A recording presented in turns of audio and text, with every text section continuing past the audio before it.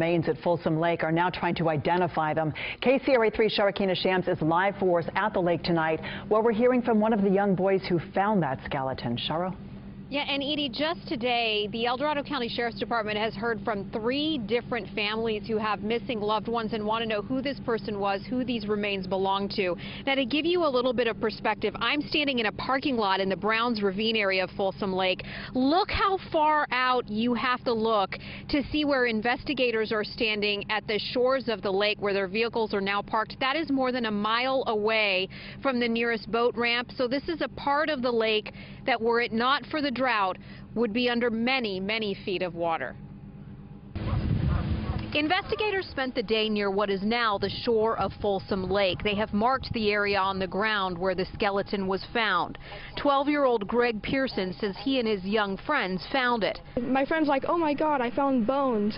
I'm like, you're lying. And then I came over there and then I'm like, it's a turtle shell. And then I saw the teeth. And then I'm like, oh my God. Greg says he and his friends were playing here, having fun sinking in mud where there used to be water. That's when they found remains, including these bones. He texted his mother pictures of the skeleton. I was shocked because he sent me a text message and said, Mom, I found human bones.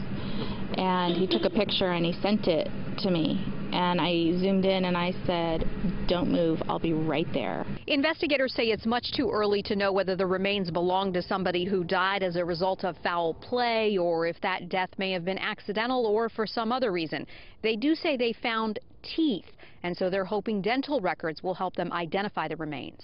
Among the people who've contacted the El Dorado Sheriff's Department today is Frank Wilcox, whose brother was in a plane that crashed here in 1965. Every time the water drops in this lake, it's just gut-wrenching. It's just gut-wrenching.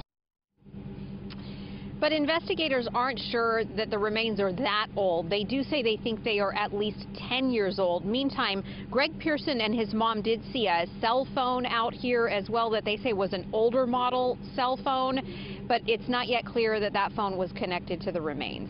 Live here at Folsom Lake tonight, I'm Sharakina Shams, KCRA 3 News. Well, hopefully it'll provide answers for a family. Sharakina, thank you.